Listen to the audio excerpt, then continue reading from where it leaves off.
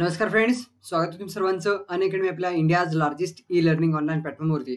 मी तुमचा अभ्यासेतर मित्र आनंद बिराजदार। आज दिनांक 27 जून 2020 चालू घडामोडींमध्ये जे काही महत्त्वाचे न्यूज आहेत ते आजच्या व्हिडिओ लेक्चरमध्ये आपण कव्हर करणार आहे। फ्रेंड्स, सर्वप्रथम तुम्हाला एक माहिती सांगायचं आहे, ते म्हणजे चालू घडामोडी एका छताखाली नावाचा आपण उपक्रम अनअकॅडमीच्या माध्यमातून तुमचा मित्र आनंद बिराजदारने सुरू केलेला आहे। तर ह्या उपक्रमांतर्गत आपण दररोज पहाटे 5 वाजता एक्झाम पॉइंट ऑफ व्ह्यू जे काही महत्त्वाचे न्यूज आहेत तर ते आजच्या लेक्चर म्हणजे त्या लेक्चरच्या माध्यमातून आपण कव्हर करत असतो। त्यानंतर आपण अनअकॅडमी MPSC करंट अफेअर्स हा जो टेलिग्राम चॅनल आहे तर त्या टेलिग्राम चॅनलच्या माध्यमातून तुम्हाला PDF स्वरूपामध्ये नोट्स प्रोव्हाइड करतो। म्हणजे एकंदरीत लेक्चर आणि नोट्सचा हेतू आहे तुमचा कमीत कमी वेळेमध्ये चांगला जास्तीत जास्त करंट अफेअरचा अभ्यास व्हावा, हा त्यामागचा हेतू आहे। ठीक आहे गोपीनाथजी, गुड मॉर्निंग फ्रेंड्स। मग ह्या उपक्रमाला माझ्या सर्वांना विनंती आहे तर ह्या उपक्रमामध्ये सर्वांनी सहभागी व्हावा आणि जास्तीत जास्त विद्यार्थी मित्रांना ह्या उपक्रमामध्ये सहभागी करून घ्यावा। ठीक आहे, तुमच्या काही डाऊट्स असतील अनअकॅडमी प्लस वरती यायचं असेल किंवा कशा प्रिपरेशन संदर्भात तर तुम्हाला कॉल देखील करू शकता। हा माझा कॉन्टॅक्ट नंबर आहे 9325876074। ठीक आहे फ्रेंड्स, जास्त वेळ न घेता न्यू डिस्कशन आपण स्टार्ट करूया। पहिला न्यूज आहे, मूर्तीची उंची नव्हे भक्ती महत्वाची, मुख्यमंत्री उद्धव ठाकरे। आता तुम्ही म्हणाल ह्यावरती काय परीक्षेमध्ये प्रश्न येतो का?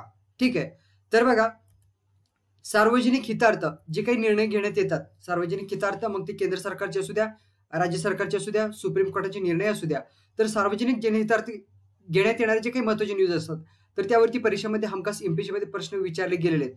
काल मला एक विद्यार्थी विद्यार्थ्यांनी कमेंट केला होता की त्यांनी सांगितलं की आशा कार्यकर्तेबद्दल आपण मानधनामध्ये जी वाढ केला होता तर त्या अनुषंगाने मी न्यू डिस्कस केला होता कालच्या लेक्चरमध्ये।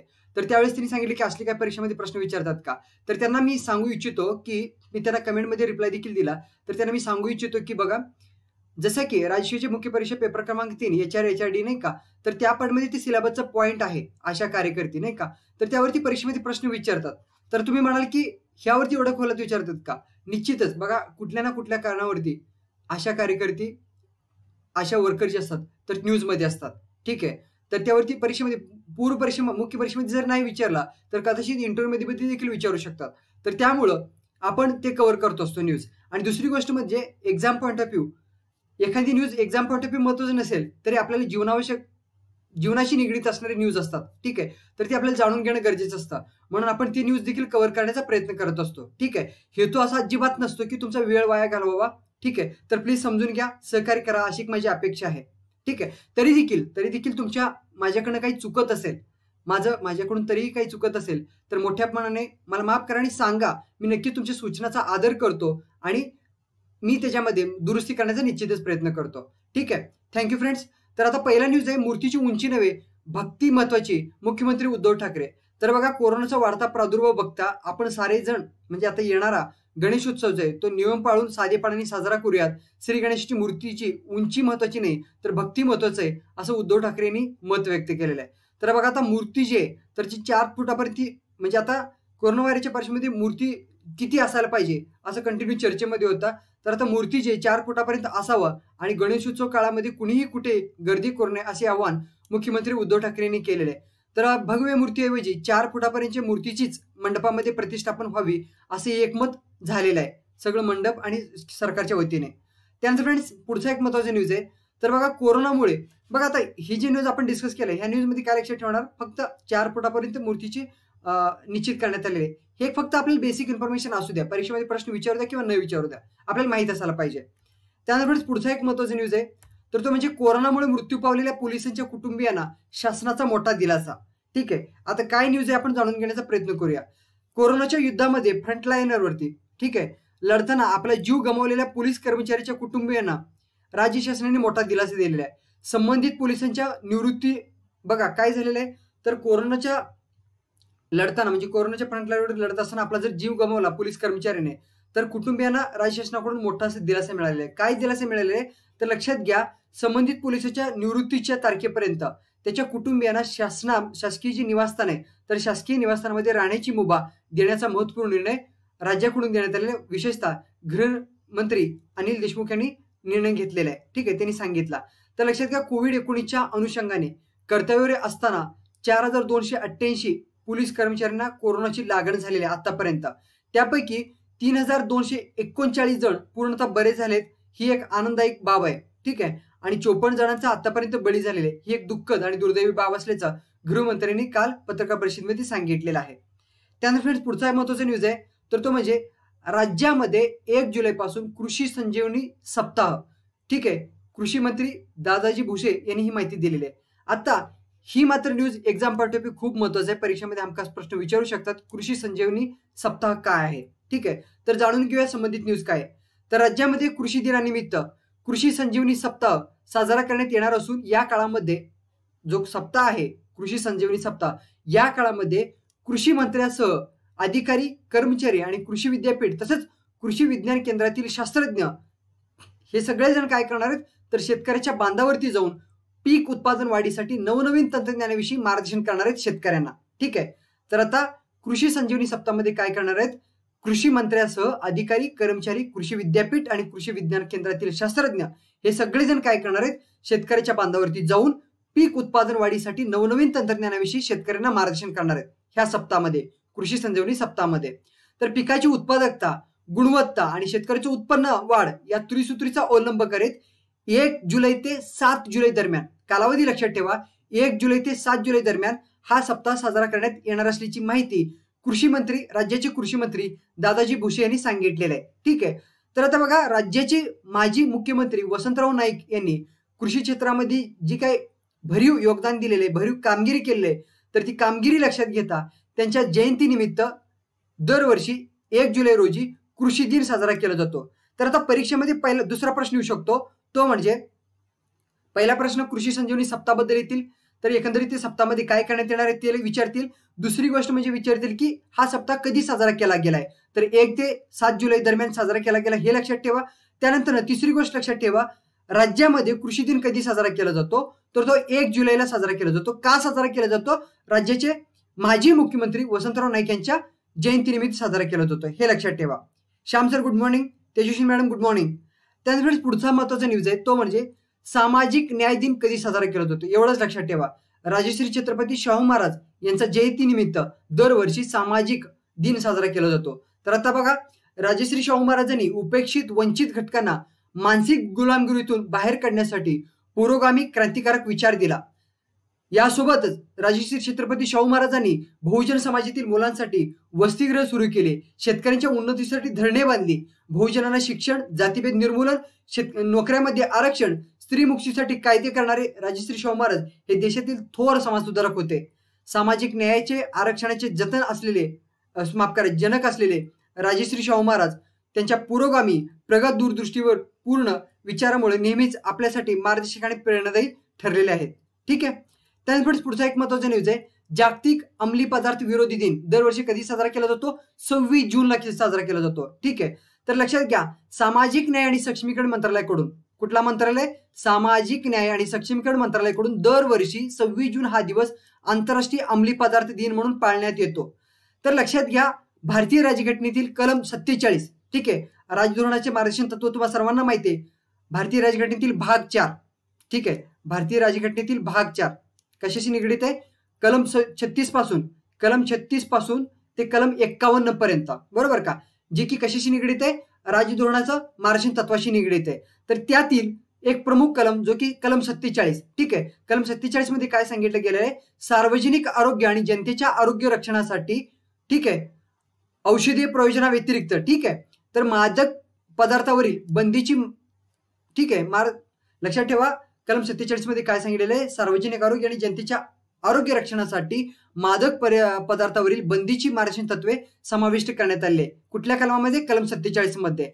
यानुसार राज्याचे व्यसनमुक्ती धोरण निश्चित करण्यात आले असून दिनांक 17 ऑगस्ट 2011च्या शासन निर्णयानुसार महाराष्ट्र राज्याचं व्यसनमुक्ती धोरण जाहीर करण्यात आलेलं आहे. यासोबत दुसरी गोष्ट लक्षात ठेवा संयुक्त राष्ट्र संघाने 1987 पासून अंमली पदार्थ हा जो विषय महत्वाचा विषय असल्याचं मानला गेलेला आहे. भारतामध्ये narcotics drug and सायकोट्रॉपिक substance act 1985 हा अंमली पदार्थ विरोधी कायदा करण्यात आलेला आहे. कुठला कायदा? बघा, भारतामध्ये narcotics drug and सायकोट्रॉपिक substance act 1985 हा अंमली पदार्थ विरोधी कायदा करण्यात आलेला आहे. या कायद्याअंतर्गत अंमली वस्तू किंवा औषधाचं उत्पादन, वितरण, सेवन, विक्री, वाहतूक, साठा, वापर, ठीक आहे, हे सगळ्या गोष्टी किंवा आयात निर्यात यावरती देशामध्ये बंदी आहे. बघा, या कायद्याअंतर्गत अंमली पदार्थ किंवा अंमली वस्तूचं साठवण असेल, उत्पादन असेल, वितरण असेल, सेवन असेल, विक्री असेल, वाहतूक असेल, साठा असेल किंवा वापर असेल किंवा आयात निर्यात असेल तर देशामध्ये बंदी घालण्यात आलेली आहे. आता अंमली पदार्थ कशाला म्हणायचा ते जाणून घेण्याचा प्रयत्न करूया. ज्या पदार्थाच्या सेवनाने माणसाला विशिष्ट प्रकारची सुस्ती किंवा नशा किंवा तार किंवा धुंदी येते, ठीक आहे, त्यांना काय म्हणायचं? रूढार्थाने मादक पदार्थ किंवा अंमली पदार्थ म्हणायचा. उदाहरणार्थ बघा, अफू किंवा त्यापासून तयार गेलेला मॉर्फिन किंवा हिरोईन इत्यादी पदार्थ. याच्या व्यतिरिक्त कोकेन, भांग, गांजा, चरस ह्यासारखे पदार्थांना काय म्हणतात? मादक पदार्थ म्हणून समावेश होतो. ठीक आहे. त्यानंतर ब्राऊन शुगर किंवा झेंडूबाम रुमालावरती टाकून त्याचा नाकाद्वारे वास घेतात, त्याला देखील काय म्हणतात? त्यांना देखील एक नशा चढतो. ठीक आहे. ह्या सगळ्यांचा समावेश कशामध्ये येतो? मादक पदार्थामध्ये केला जातो. तर आता परीक्षेभिमुख काय लक्षात ठेवणार तुम्ही? काय काय पॉईंट्स लक्षात ठेवणार? जागतिक अंमली पदार्थ विरोधी दिन कधी साजरा केला जातो? 26 जूनला साजरा केला जातो. राज्यघटनेमधील कलम 47 लक्षात ठेवा. कशासाठी निगडीत आहे? तर मादक पदार्थावरील बंदीची मार्गदर्शन तत्वाशी निगडीत आहे. ठीक आहे. तर त्यानंतर संयुक्त राष्ट्रसंघाने 1987 पासून अंमली पदार्थ हा विषय महत्वाचा मानला गेलेला आहे. भारतामध्ये अंमली पदार्थ विरोधी कायदा कुठला आहे? Narcotics drug and सायकोट्रॉपिक substance act 1985 हा कायदा आहे. सर्वांनी लक्षात ठेवा. त्यानंतर फ्रेंड्स पुढचा महत्वाचा न्यूज आहे, ई संजीवनी ओपीडीचं मोबाईल ऍप कार्यान्वित. तर लक्षात घ्या, कोरोनामुळे खाजगी रुग्णालय बंद आहेत. ठीक आहे. कोरोनामुळे काय झालेलं आहे? बहुसंख्य खाजगी रुग्णालय जे ते बंद आहेत. तर अशा कंडिशनमध्ये सामान्यांना वैद्यकीय सल्ला असेल, आरोग्य तपासणीसाठी सुरू करण्यात आलेला ऑनलाईन ई संजीवनी ओपीडी सेवेचा मोबाईल ऍप तयार करण्यात आलेला आहे. गेल्या महिन्यामध्ये काय करण्यात आलं होतं? एक वेबसाईट लॉन्च करण्यात आला होता.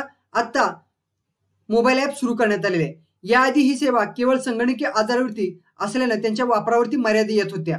राज्यातील कोणत्याही जिल्ह्यातून कुठल्याही जिल्ह्यातील वैद्यकीय अधिकाऱ्यासोबत संगणक, लॅपटॉप याचा वापर करून कुठल्याही आजारावरती वैद्यकीय सल्ला, उपचार रुग्णाला घेता येणार आहे. कशाच्या माध्यमातून? ई संजीवनी ओपीडीच्या माध्यमातून. तर लक्षात घ्या, केंद्र आणि राज्य शासनाच्या आरोग्य विभागाच्या या संयुक्त उपक्रमामध्ये ऑनलाईन ओपीडी जे सकाळी 9:30 ते दुपारी 1:30 या काळामध्ये उपलब्ध असणार आहे. ठीक आहे. आणि रविवारी ही सेवा असणार आहे, बंद असणार आहे. आणि ही जी सेवा आहे ई संजीवनी ओपीडी सेवा तर ती निःशुल्क आहे. ठीक आहे. कुठल्याच प्रकारचा शुल्क रुग्णाकडून आकारला जाणार नाहीये.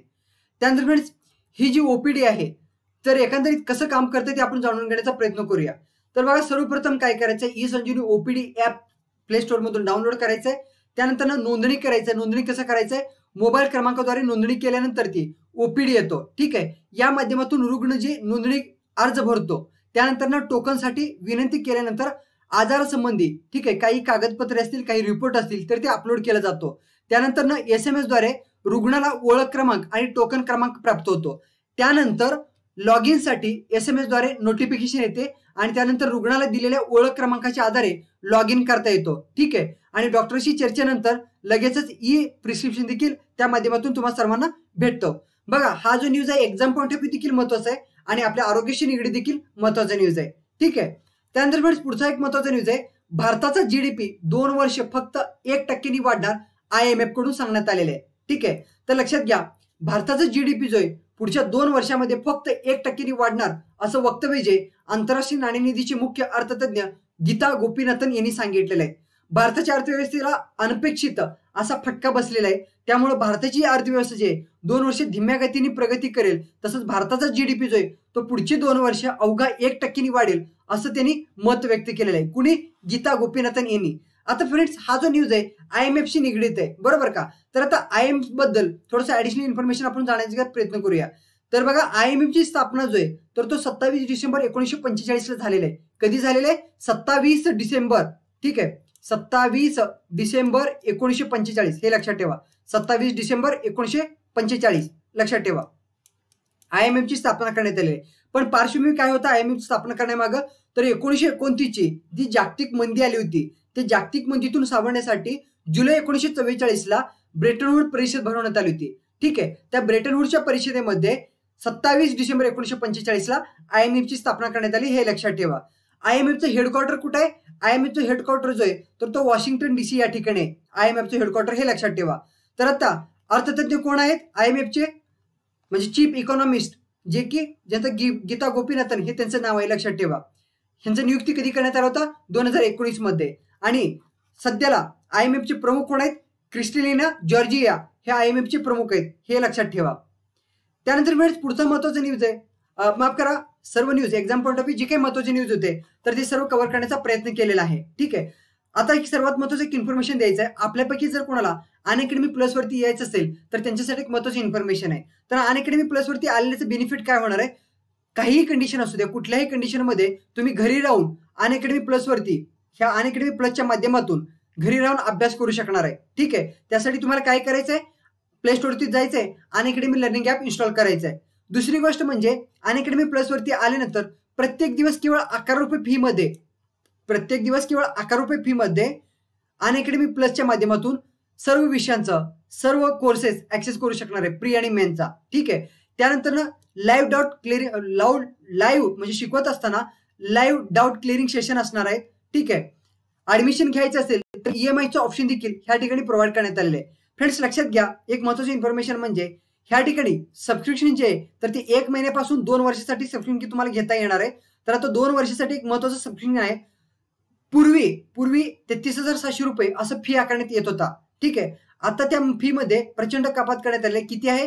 8,400 मध्ये. त्यामध्ये तुम्ही आनंद बिराजदार हा रेफरल कोड वापरला तर 10% डिस्काउंट देण्यात येतो. केवळ 7,560 रुपये मध्ये अनअकॅडमी प्लस वरती तुम्ही येऊ शकता. ठीक आहे. तर बघा अनअकॅडमी प्लस वरती आल्यानंतर बेनिफिट काय? तर बघा ह्या ठिकाणी वेगवेगळे बॅच कोर्सेस लॉन्च झालेले आहेत आता एक्झाम पॉईंट ऑफ व्ह्यू. जसं की लक्ष्य राजसेवा प्रिलिम्स 2020 बॅच कोर्स लॉन्च झालेले 27 जून पासून, माफ करा 23 जून पासून. ठीक आहे. ह्यामध्ये राज्यसेवेच्या पूर्व परीक्षा दृष्टिकोनातून हा बॅच आहे. तर GS आणि CSET हा दोन्ही विषय ह्या बॅच कोर्समध्ये कव्हर करण्यात येणार आहे. ठीक आहे. तर GS मध्ये कोण कोण शिकवणार आहेत?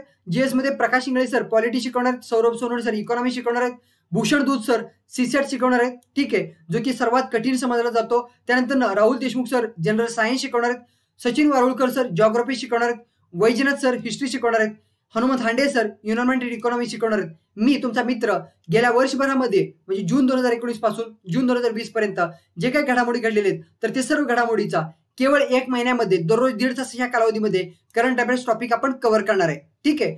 ही एक बघा, एकदा तुम्ही सबस्क्रिप्शन घेतला, एक सबस्क्रिप्शन वरती तुम्हाला हे सर्व ऍक्सेस करता येणार आहे. म्हणजे तुम्ही 1 महिन्याचं घ्या, 3 महिन्याचं घ्या, 6 महिन्याचं घ्या, 1 वर्षाचं घ्या किंवा 2 वर्षाचं घ्या. तर एकदा सबस्क्रिप्शन घेतला की हे सर्व तुम्ही अनलिमिटेड ऍक्सेस करू शकणार आहे. दुसरं म्हणजे ह्या बॅच कोर्सेस व्यतिरिक्त ह्या ठिकाणी इंडिव्हिज्युअल कोर्सेस देखील चालू आहेत. जसे की बघा नावाजलेली व्यक्ती पुण्यामधली बहुसंख्य विद्यार्थ्यांना माहिती असेल जे की स्पर्धा परीक्षा तयारी करणारे पुण्यामध्ये राहून तयारी करतात. जसे की बघा सचिन ढवळे सर असतील, अभिजित राठोड सर असतील. ठीक आहे. जसे की आता भूषण दूध सर असतील, जे की अशी व्यक्ती ह्या ठिकाणी शिकवायला ह्यांचं जर इंडिव्हिज्युअल क्लासेस करायचं झाला तर तुम्हाला ह्या तिन्ही व्यक्तींचा जर इंडिव्हिज्युअल क्लासेस करायचं झाला तर पुण्यामध्ये तुम्हाला 15 ते 20 हजार रुपये खर्च करावा लागतो. ठीक आहे. आणि ह्या ठिकाणी तुम्हाला केवळ 7,560 रुपयामध्ये ह्या सर्वांचं अनलिमिटेड कोर्सेस तुम्ही ऍक्सेस करू शकणार आहे. हा एक महत्त्वाचा इन्फॉर्मेशन तुम्हाला सर्वांना सांगायचं होता. आय होप समजलं असेल. ह्या संदर्भात काही प्रश्न असतील, काही डाऊट्स असतील तर मी नक्कीच मला कॉल करून विचारू शकता. Thank you so much for today new discussion. भेटूया पुन्हा उद्या पहाटे 5 वाजता. Have a good day everyone. Stay home, safe home. काळजी घ्या, मन लावून अभ्यास करा. Have a good day everyone.